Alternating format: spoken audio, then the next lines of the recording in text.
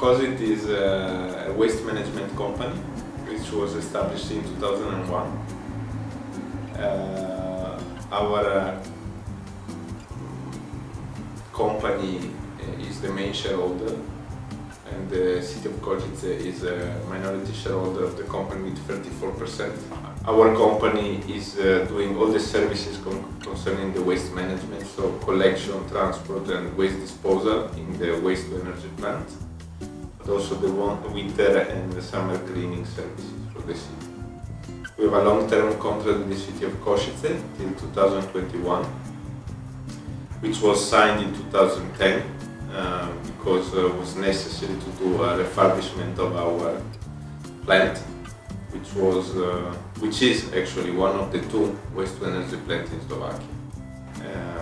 We have approximately 400 employees, which are slightly more during the winter seasons because we need for waste collection, for the winter cleaning services.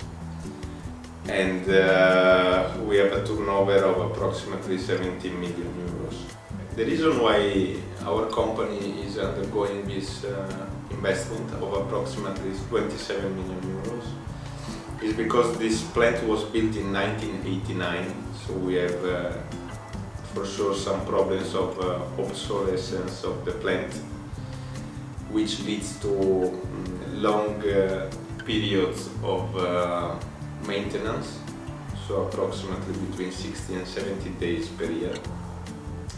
And our plant is not able to fulfill and to burn all the waste produced and brought to the area. Moreover, we produce steam from combustion with the waste, but not all the quantity of steam produced is sold to the steam company, which means that the exceeded quantities are, let's say, wasted in the air. So it's a pity. So we decided to exploit to the maximum the production of steam. They will supply also a gas flue treatment, which is produced from ATS from Milan, and we plan to install a turbine from 6 MW. This turbine, as I was mentioning before, will be used to produce electricity from the waste combustion. So it will let us to use this steam, which is currently wasted in the air.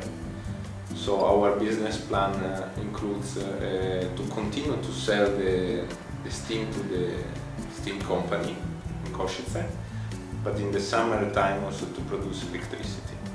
This turbine has a capacity of 6 MW. 0.8 will be used to fulfill our self-consumption needs, and 5.2 will be sold. Moreover, Kosice signed a future contract with company Teco, which is the company for steam, for a future contract. So from 2014 we will have a 15 years contract for supplying hot water, which means that both Kosice and Teco will undergo a change, so to change the system from steam to hot water.